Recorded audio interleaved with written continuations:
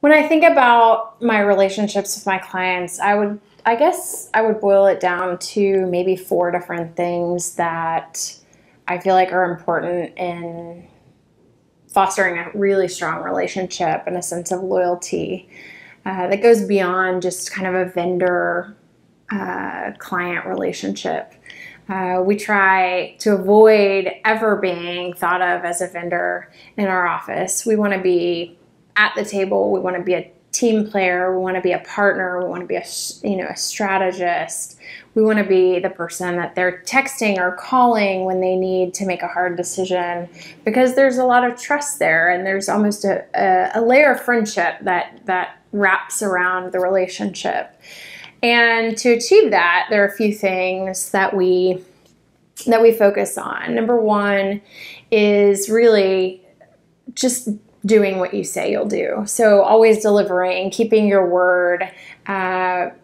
If you make a promise, to keep that promise. And that's pretty straightforward, but it's so important to trust. And I think it happens to be overlooked as something that's maybe obvious or maybe flexible, and it's not. So I think really just doing what you say you'll do is the first step.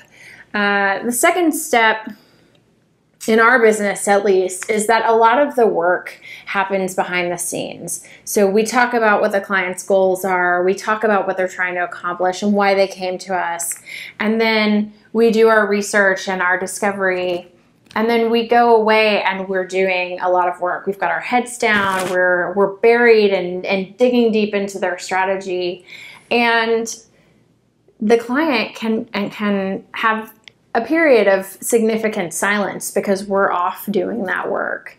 And so early on, I realized that the client, even during that quiet time when the team is moving things forward behind the scenes, really needs constant communication and wants to know that you're thinking about them and that their work is moving forward. So we actually over communicate and really try to show progress at every stage of the game.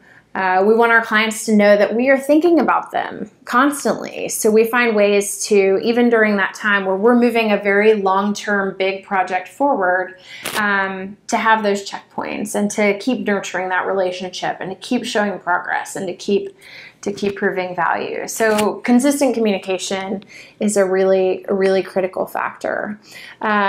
The other 2 things are maybe less obvious. One is that we're constantly trying to surprise and delight our clients. So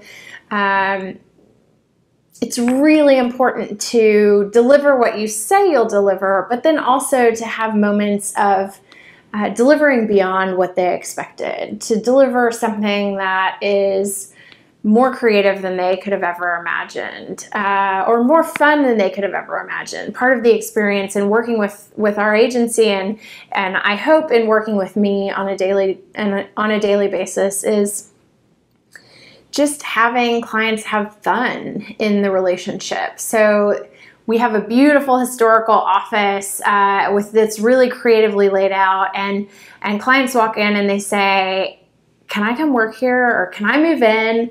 And a lot of times we're working directly with the CEO or the CMO, but no matter who we're working with, we often hear, this is the best meeting I had all week. And just to have them have that experience with us, to have a good time, to have it be a departure from the day-to-day minutia that they're working toward, or to be a break from the visionary thinking that they're doing about their business, and to come over and to feel a part of the creative process is really important. So surprise and delight is something that we talk about constantly.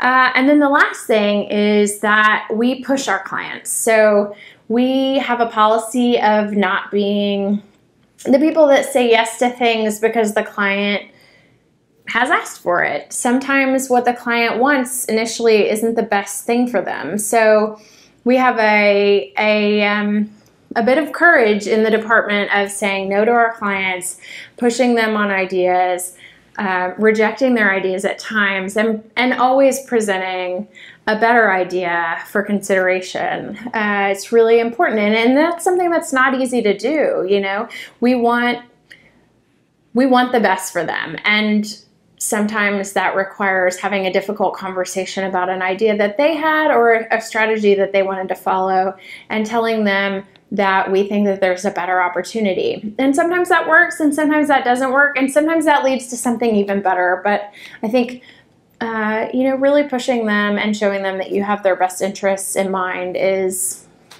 a great way to go.